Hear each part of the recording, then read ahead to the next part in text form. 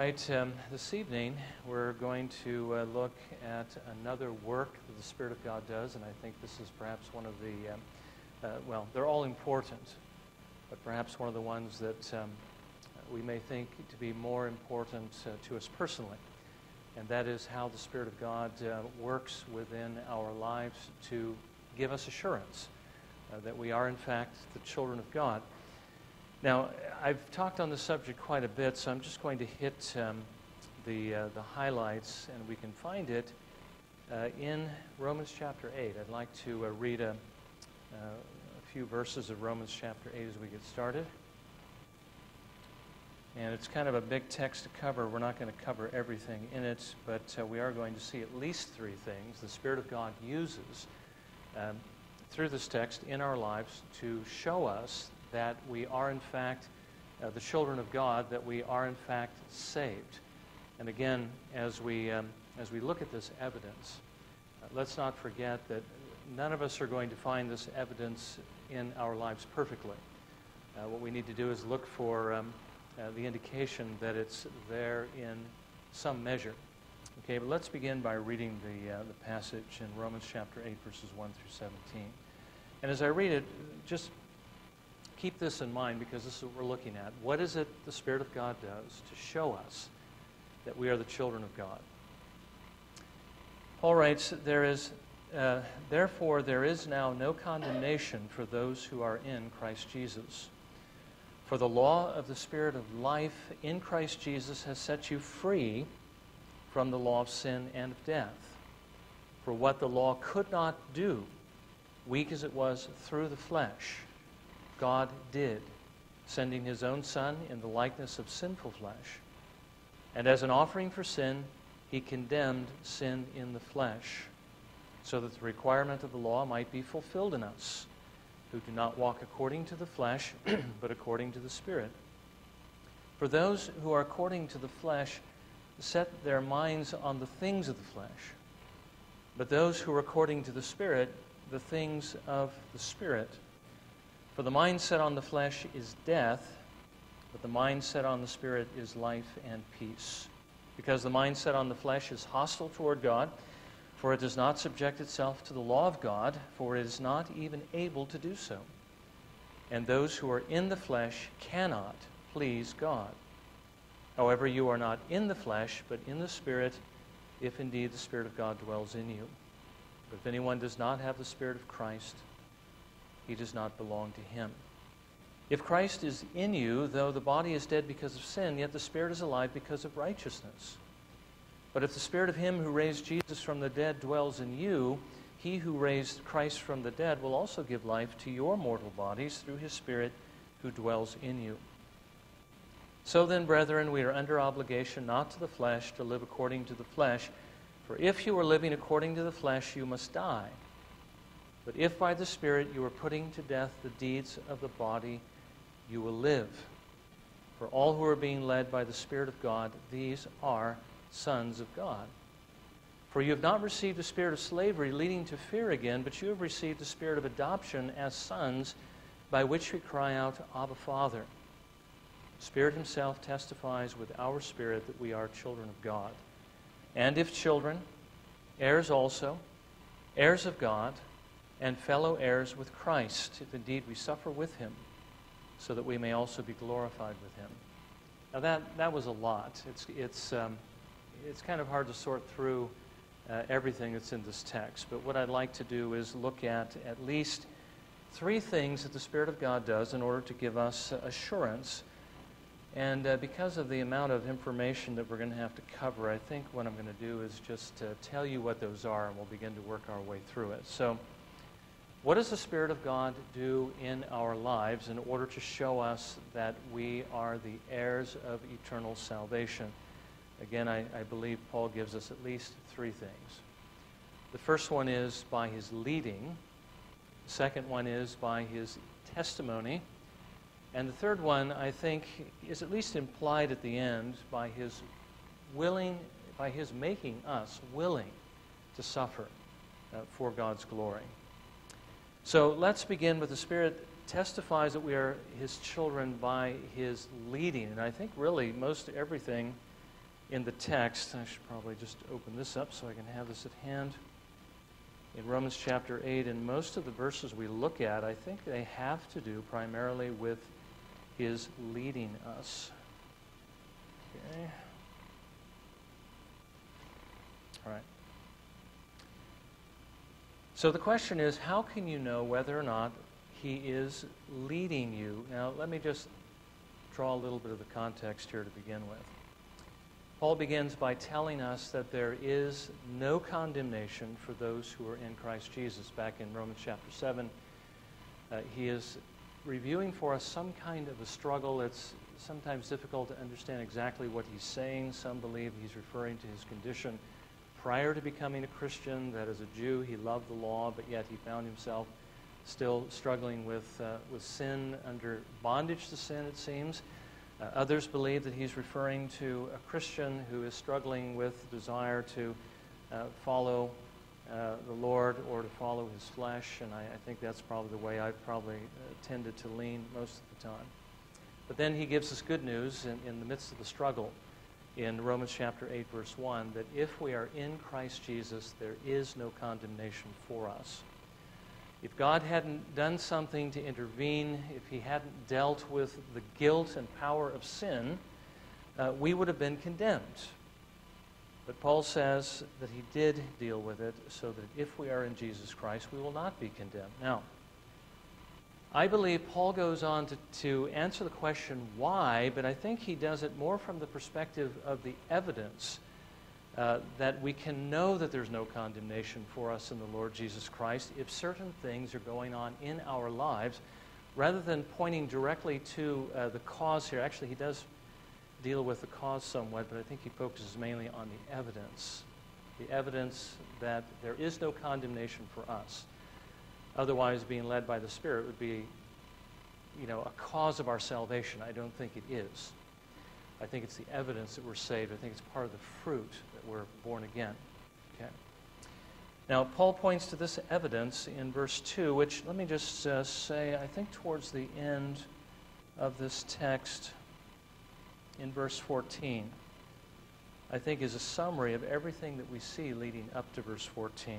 For all who are being led by the Spirit of God, these are sons of God.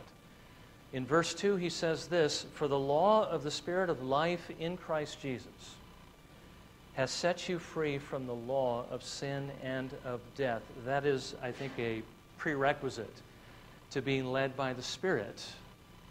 Now let's try to understand what Paul is talking about here. What do you think he means by the law of sin and death? The law of the Spirit of life has set us free from that particular law. What law is that? Anybody have any ideas? That's exactly right. I think many would tend to say, well, it's the Ten Commandments.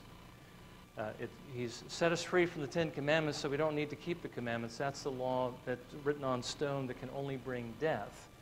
But yet that's not what he's referring to. He's referring to something else. He's referring to the flesh. He's referring to that desire that we have within us, that we're born with, for evil. The same thing that makes us want to go after the world. The same thing as John is distinguishing between the love that a person may have for the Father versus the love for the world. And he describes what's in the world, the lust of the flesh, the lust of the eyes, and the pride of life.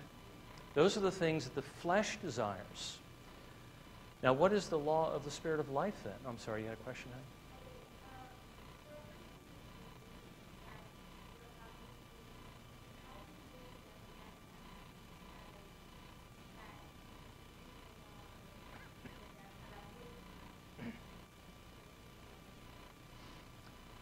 Well, we could point to what Paul says about the law in Romans chapter 7, which we're going to look at a few of those quotes in just a little bit.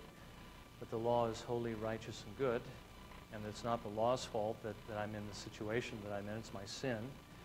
We could point to what Jesus says about the law in Matthew chapter 5, that he didn't come to destroy the law, but he came to fulfill it. And then he goes on to lift the law back up to where it used to be. You've heard it said, but I say to you. We could go that particular route. We could also point out that Paul tells us in Romans 13, I think it is, that everything that the law tells us to do can be summarized by love. and I think most people would agree that we're supposed to love. So we can go at it several different ways to point that out. Plus, most of the reasons or most of the texts in Scripture that people use to say that the law is no longer binding really points to the ceremonial law rather than the moral law. But again, it may take a little while to develop that argument. But we're going to see a few of those things as we go on. Now, I think I asked the question, what is the law of the Spirit of life then?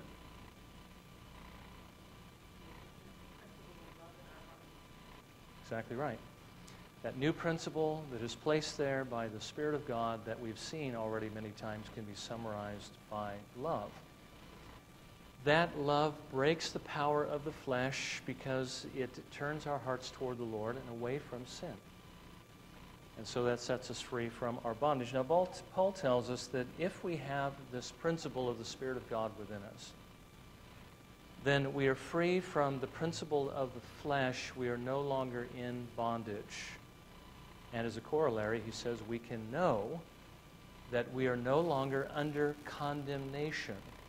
Now, again, we're trying to see how the Spirit of God, how he ministers basically the confidence to us that we belong to him, that we are saved, that we're no longer condemned. Those are synonymous. If we're no longer condemned, then we are saved. So how can we know? Well, the Spirit of God, the principle of the Spirit, the law of the Spirit of God, that love within us has broken the power of the flesh by giving to us a love for something we did not have before. Now, the fact that the Spirit of, or the law of the Spirit has set us free from the law of sin and of death, let me just ask this question. Does that mean that we no longer are troubled by the flesh? That the flesh no longer has any power over us, and that we are free to just do what the Lord would have us to do? Okay, no. We know that the Bible teaches us that the old man still has power. There's still corruption in our hearts, and because there is corruption in our hearts, we're still going to have some desire for sin, but are we in bondage to sin? Do we have a choice? Okay, we're not in bondage. Do we have a choice of whether we're going to obey the Lord or not? No. Does the unbeliever have such a choice? No. The unbeliever has a choice of different sins to commit. The believer has a choice of whether he's going to submit to the Lord or whether he's going to give in to sin. Sadly, we do sometimes give in to sin, and even our best obedience is still far from perfect. So the flesh is still very much alive. Now, Paul goes on to answer the question how we got this principle, this new principle of the Spirit. Now, he says it wasn't through the law of God. Let's see. Look at verse 3. Now, this is one of the reasons why there's the confusion of what law he's referring to here, is because here he actually does talk about the law of God. For what the law could not do, weak as it was through the flesh, God did, sending his own Son in the likeness of sinful flesh as an offering for sin. He condemned sin in the flesh so that the requirement of the law might be fulfilled in us who do not walk according to the flesh, but according to the Spirit. Now, Paul tells us that the law was not able to save us. Which law do you think he's talking about there? 10 Commandments, right? Now, why couldn't the law save us? What's that? Because we can't keep it, basically. It's not that there was any problem with the law, but the problem's with us. When you look at in the book of Hebrews, when the Lord is talking about the bringing in of the new covenant, he talks about the old covenant, that there really wasn't anything wrong with that covenant. The fault was with the people. They didn't have the ability to keep the law.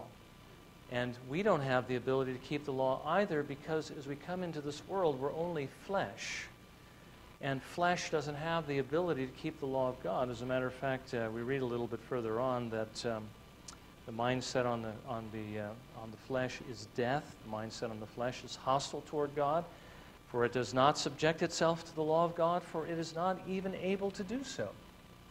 So while we're in the flesh, we cannot keep the commandments of God. Now here's an interesting question. If we had been able to keep the law perfectly, could we have been justified by keeping it? Could we be saved by keeping the law? Theoretically. Why not? Okay, because of Adam's sin. We're already guilty, right? Even if we'd come into this world and kept the law from day one all the way to the end of our lives, we'd still have the guilt of Adam. And not only that, we still have the corruption of heart that makes everything we do imperfect. But if we had come into this world perfect, could we have been justified by keeping the law if we had done it perfectly?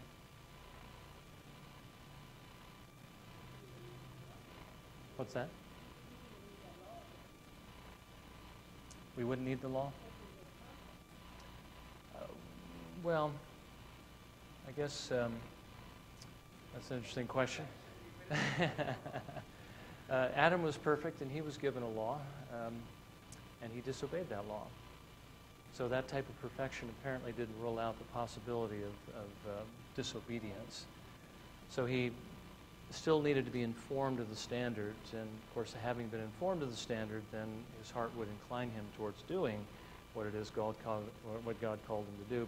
But again, the question is, if we had been born like Adam, let's say, with a clean slate, and not with a kind of perfection that would keep us from falling, if we had obeyed the law of God perfectly throughout our lives, would we, or could we be justified in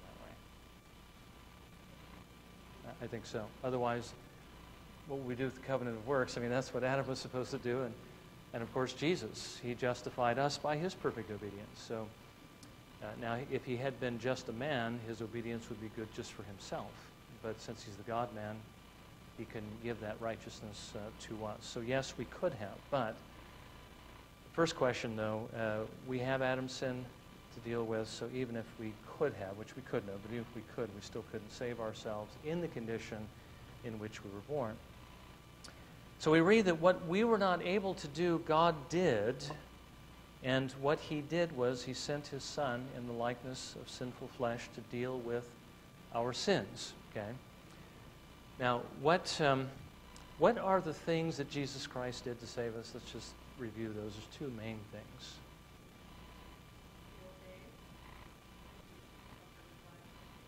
Okay.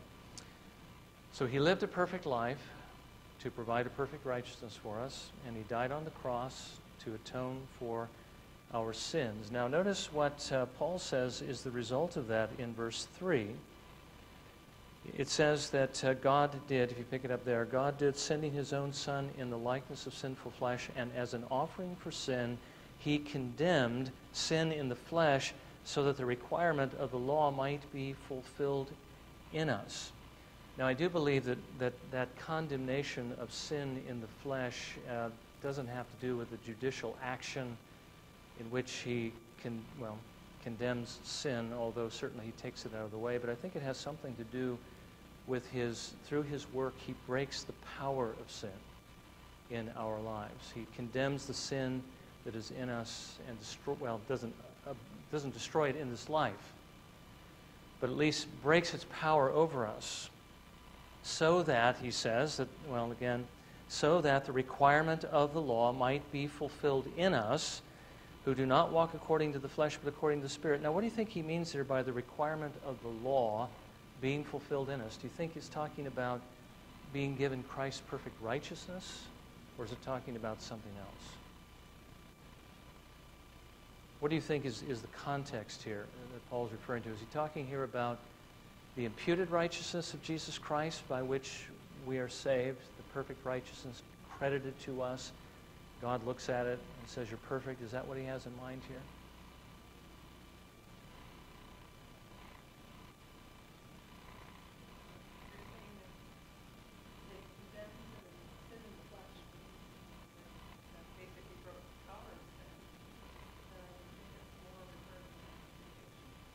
Well, I think so, because look at what follows there. It says, so that the requirement of the law might be fulfilled in us who do not walk according to the flesh, but according to the Spirit. The whole, I think, thrust of what Paul's getting to here is the fact that the Spirit of God has broken the power of sin in our lives, and that the law of God is being fulfilled in us, not I mean, it is certainly imputed to us. We know that. Okay? That's how we're saved. But I think he's talking here about a change of life throughout this whole text. That the power of sin is broken, and that the Spirit of God is working within us the requirements of the law. Do you see what I'm saying? In other words, he's helping us to obey. Can we agree that that's what he has in view here? Okay. Now, let's see. These are the things that Paul says that the Lord has done for us. If you're trusting Jesus Christ, and the reason why you're not condemned. Now, I think I told you that I think Paul is, certainly he's referring to the work of Jesus Christ here that saves us. But I think more than that, he's pointing to the evidence by which we might know that we are saved. And how can you know any of these things are true about you? Okay, we talked about the things that Jesus Christ did.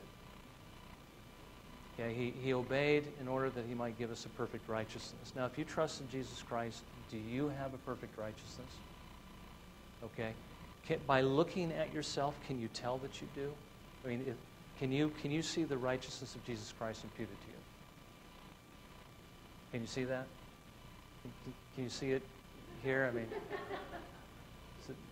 I mean, we can't see it, right? That's invisible. It is true of us if we're trusting, but it's not something we can see. Now, can you also, if Jesus Christ, died for your sins, if you're trusting him, your sins are forgiven, can you tell by looking that your sins are forgiven? I can't tell by looking at you, so it's not something that's visible, right? No.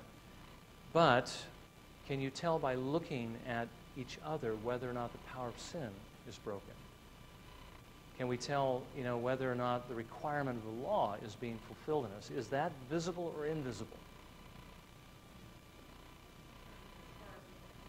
Okay. Right. And if that fruit isn't there, what will we conclude? The person's not saved. Sarah, were you going to say something?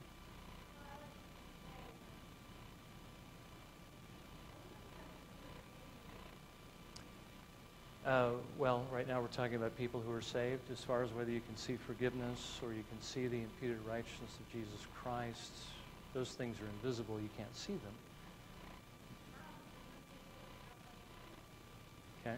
Well, that's what we're talking about here. Now, when the righteous requirements of the law are fulfilled in us by the Spirit of God, who breaks the reigning power of sin, sets us free from sin, and begins to fulfill the law in us, that's something that you should be able to see, right? That's something that's visible, so that becomes an evidence, doesn't it? It becomes an evidence. As a matter of fact, Jonathan Edwards' book, Religious Affections, toward the end of the book, he says that is the main evidence. That is evidence not only to us, but it's also evidence to others that we are actually born again of God. So this is one way you can know you have the Spirit, when you see yourself walking in the commandments of God, obeying the commandments of God. If you don't see that, then you can't really be sure that you're a believer. Now, just following up on what Kathy began to hedge toward, do you think that if a person is simply, just outwardly obeying the commandments, do you think that that's what Paul is talking about here? Jonathan Edwards talked about in his day, although it would have been very primitive, but he would say that you can make, he wouldn't call it a robot, but something like that, to go through certain motions. But that is not necessarily obedience, is it? Just because it's going through certain motions. And the same thing is true for us. The motions are not enough. What else has to be there? What's that? That's right. You have to have the right motive. You have to do it for the glory of God. And in order to do it for the glory of God, what else has to be in your heart? It has to be that love. So these commandments need to be kept from the heart if we are to have the kind of obedience that Paul is talking about here, that actually shows us that we are children of God. Does that make sense? By the way, here's a few passages. Sarah was telling you we'd come up to these. How can you show someone that that we still need to keep the commandments of God and that Paul's not condemning those commandments. Well, Paul says in Romans 7:22, I joyfully concur with the law of God in the inner man. He says in verse 12, the law is holy, and the commandment is holy and righteous and good. John says in 1 John 5:3, for this is the love of God, that we keep his commandments, and his commandments are not burdensome. The psalmist writes in Psalm 119:97, oh, how I love your law.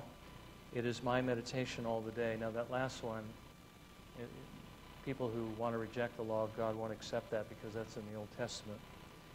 But these others are in the New Testament, and the law that John is referring to, for instance, and that Paul is referring to, is the moral law, the Ten Commandments. Sure, real quickly, Romans 7, verse 22, also verse 12 of that same chapter, and 1 John 5:3. And then the one from Psalm 119, actually the whole psalm, but Psalm 119, verse 97. So all of these things indicate a joy, a love for the law of God, and that's what the Spirit of God does. Now, if the Spirit of God puts love in your heart for something, then your life is going to incline that direction. You're going to think about it. That's why the psalmist says, I meditate on your law all the day. They had mentioned before, I ran into somebody one time who got upset because I was preaching through the Ten Commandments, and one time said, I'm sick of hearing about the law. And I said, well, that's kind of troublesome because we're only going through it once a week on a Sunday evening, and maybe for a half an hour. And I said the psalmist loved to meditate on it all day long, every day. Well, that's the kind of attitude we should have toward the law. It doesn't condemn us anymore in Jesus Christ, but rather it shows us how we might love, honor, and serve him. And if we love the Lord for his holiness, and the law of God reflects that holiness, we will love that law. If we know it pleases the one we love, then we will love to keep it. Okay, so our attitude toward the law will be love, and if we love the law, we will keep the law. If we're actually keeping the law because we love it, that means the Spirit of God, principle of the Spirit, has broken the law of sin and the flesh so that we can know that we are saved. By the way, Paul goes on to give us a little bit more about this change in verses 5 through 13. I'm just going to kind of go through these quickly. But in verse 5, he says, those who are according to the flesh, who are in the flesh, set their minds on the things of the flesh. Those are the unholy things. Those are the things of sin, evil, of the world. They're hostile toward God. They do not subject themselves to the law of God, which is what we would expect. By the way, you can prove then that we ought to keep the law of God because someone who's in the flesh refuses to subject themselves to the law of God. It says, Paul says, that they're not even able to do so. And for that reason, those who are in the flesh cannot please God. Verse 7. But those in the Spirit, both explicitly and by way of implication, set their minds on the things of the Spirit. Verse 5. They love God, and so they subject themselves to his law. They seek to please him. They also seek to put to death, in verse 13, their sins, because they know their sins are offensive to God. By the way, are our sins offensive only to God? Who else should our sins offend? Well, certainly we'll do that. Anyone else? Should offend us, right? We should hate them too and seek to get rid of them. So Paul tells us again in verse 14, for all who are being led by the Spirit of God, these are sons of God. How can you know you're being led by the Spirit of God? Well, sins are broken, your desire for sin, it's offensive to you now, even though there's still some desire for it. You really hate it, you want to be rid of it. You love the Lord, you want to keep the commandments, you want to please him. If that's happening to you, you are being led by the Spirit. That is his leading. By the way, is there another way the leading of the Spirit is understood in churches today, perhaps of the charismatic persuasion? How would they define the leading of the Spirit? Exhibition of gifts. Mm-hmm. And how does it work into the decision-making process? Do they scour the Word of God and seek to apply that to the situation, or what do they usually do? Experience? Yeah. They say, like, I feel like the Spirit's telling me to do this, or I feel like the Spirit's leading me to do this, or I feel bad about this or good about this, and so I interpret that as the leading of the Spirit. But that could just be the tyranny of our emotions. I'm thinking that in many cases it is. Spirit leads us through the Word of God. He also leads us through providence, open and closed doors. And I'm not saying there isn't any sense in which He may move us to do one thing or another, but we need to be very careful because we don't have book and chapter, as it were, for those particular inclinations, and so we need to be, somewhat cautious when we feel like Spirit's leading me to do this or do that. Certainly, you don't want to direct your whole life that way. Okay. So anyway, we would say this. Let's see, where am I? This is the seal of His ownership. Verse 9. Let's see. Okay.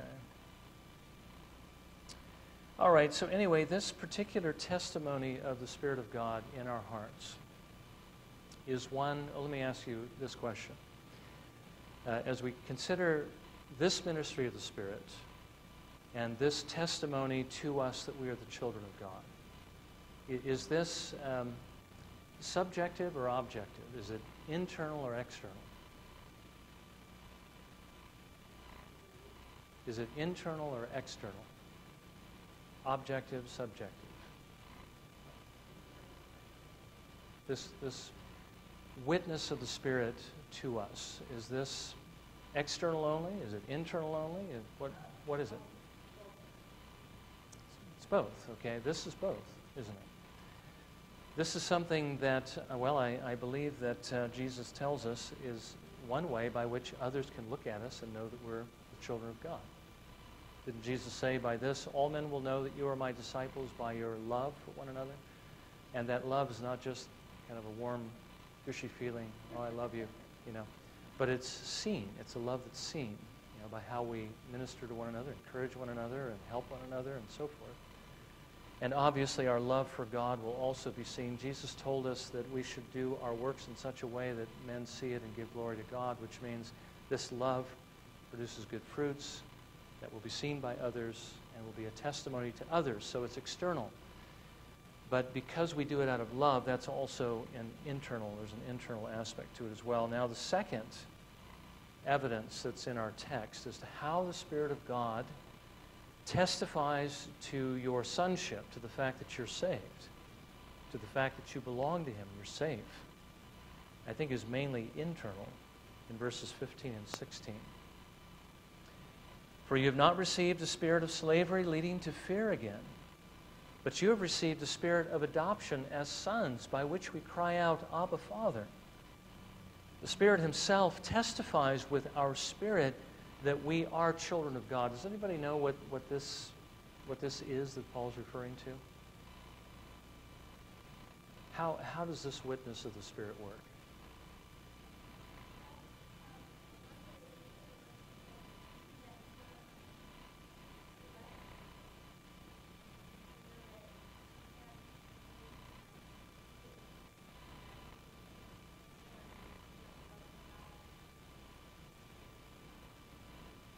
Good, yes, that's probably the main thing that's there. And then why does it say here that we've received a spirit of adoption by which we cry out, Abba, Father?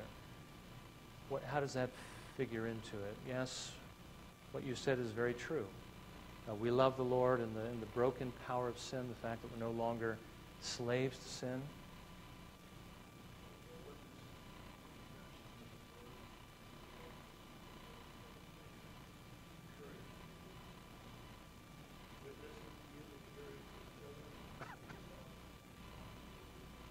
Okay. Certainly, that's true. And then what about the crying out of Abba, Father? Does that come into it anywhere? Is there any way that bears witness to us that we are children of God?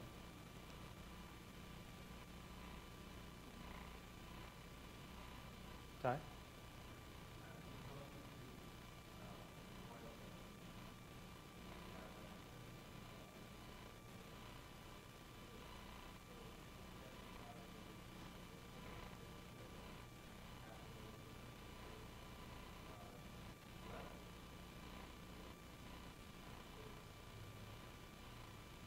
You know, I just barely hear you. I'm not sure exactly what you said. Can you summarize that in a sentence?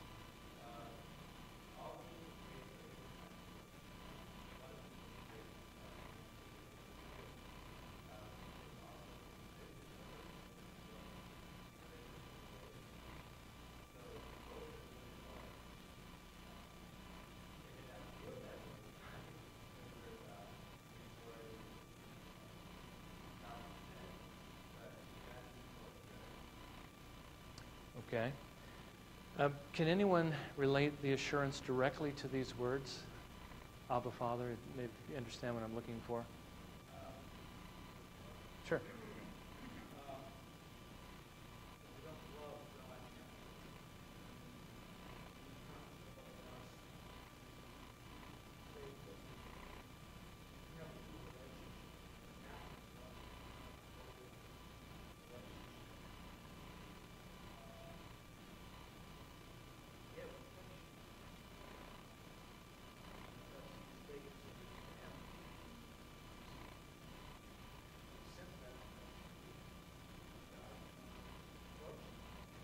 Okay.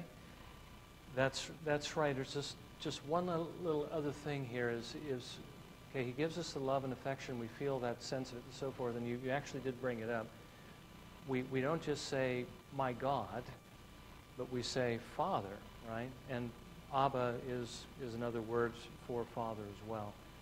There's this filial experience, this relationship that we know that we have with the Lord, that we're in His family, as you said, so that we can say Father, and we can say it knowing that it's true. There's a certain, I think, witness of the Spirit there that tells us that we are the children of God because we're able to say that and know that He is our Father.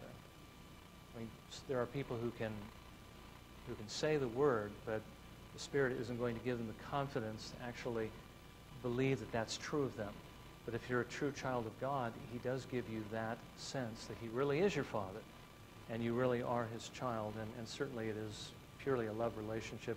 We know His love, and we sense love for Him as well. So now, is this an internal or external witness of the Spirit?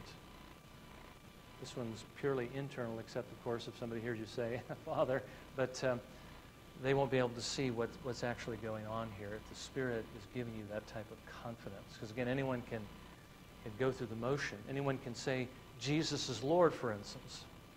But if a person says Jesus is Lord, does that mean that they're saved? Well, no one can say Jesus is Lord except by the Spirit of God, right? So if some unbeliever says Jesus is Lord, is that by the Holy Spirit? No. It's only if he says it and he knows in his heart that it's true, he has that firm conviction, the Spirit of God generates that. But it's not just because the person says the words any more than the person says Father means that they have the witness of the Spirit. But saying it and knowing that it's true. Okay. All right, the last evidence is in verse 17, I think. And I think it's implied here. And if children, heirs also, heirs of God, and fellow heirs with Christ, if indeed we suffer with Him, so that we may also be glorified with Him. Now, if we were to, let's say, try to figure out a witness of the Spirit from this particular text, what would that witness be? What would it be that the Spirit of God produces that gives you an assurance that you are saved?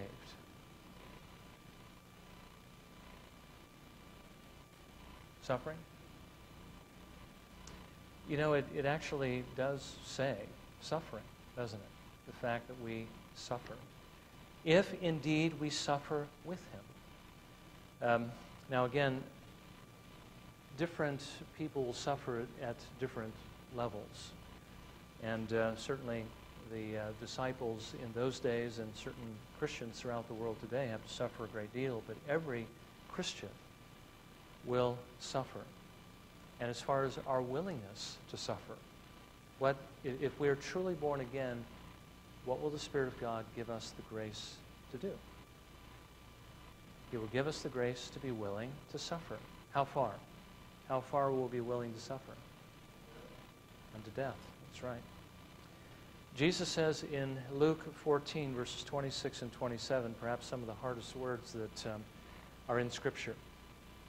If anyone comes to me and does not hate his own father and mother, and wife and children and brothers and sisters, yes, and even his own life, he cannot be my disciple. By the way, are there Christians who are not disciples? No. It's not a two-tier, it's not two levels of Christianity. I'm saved and I'm a disciple. And there are many who actually do divide those. You come to the front, you pray the prayer, and you supposedly trusted in Jesus Christ, you're saved, and then you go out and live the way that you used to live and no change takes place.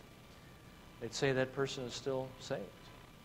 But Jesus says, unless you're a disciple, unless you pick up your cross and follow after me, unless you hate, by comparison, those whom you love the most in the world, even your own life, you can't follow me. You can't be my disciple. You can't be saved. The Spirit of God gives you that kind of love that you would be willing to do that. You would be willing to pay whatever you have to pay. You'd be willing to give up even your closest relations in order to follow him. Although he's not going to call you to do that necessarily, although he may if they happen to be unconverted. Price may be that high, but you also have to be willing to lay down your life. So this, I would say, is the third witness of the Spirit, the seal of suffering. The willingness to suffer in the place of our Lord Jesus Christ, to suffer for doing what's right. What is the thing that perhaps, as Christians, we would have to suffer the most in following Jesus? Just think about it for a minute. In our society today, what would be the greatest source of that suffering? What's that? I think that gets to pretty close to what I'm looking for. Yeah, mocking. What does mocking imply? Are you a part of the group or not a part of the group? They stand apart from you and they separate from you and they see you as something different, and that's why they mock you, right? I think separation from others, alienation, is probably one of the greatest things we have to suffer. But do we suffer that automatically? As you're walking down the street, to somebody say, there goes a Christian. I see the righteousness of Jesus Christ. I see the sins forgiven. Now, they don't look at you and they don't see like a halo over your head and say, that's a Christian, I hate him or I hate her. But what is it they see that creates the alienation? Yeah. And how do they see that?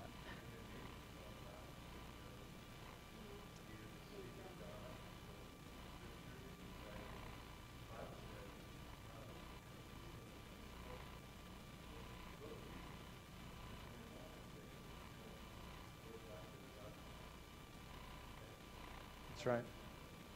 That's right. You're different, aren't you? You stand out. You don't join in with the rest of what's going on because you can't. The Lord tells us, come out from among them and be separate. And the fact is as you just simply be a Christian, as you respond, you don't hide your candle under a bushel, but instead you actually speak. And you say things that are different, and you don't join them with what they're doing. You stand apart from that and so forth. You'll find that you'll be alienated. That's what happens.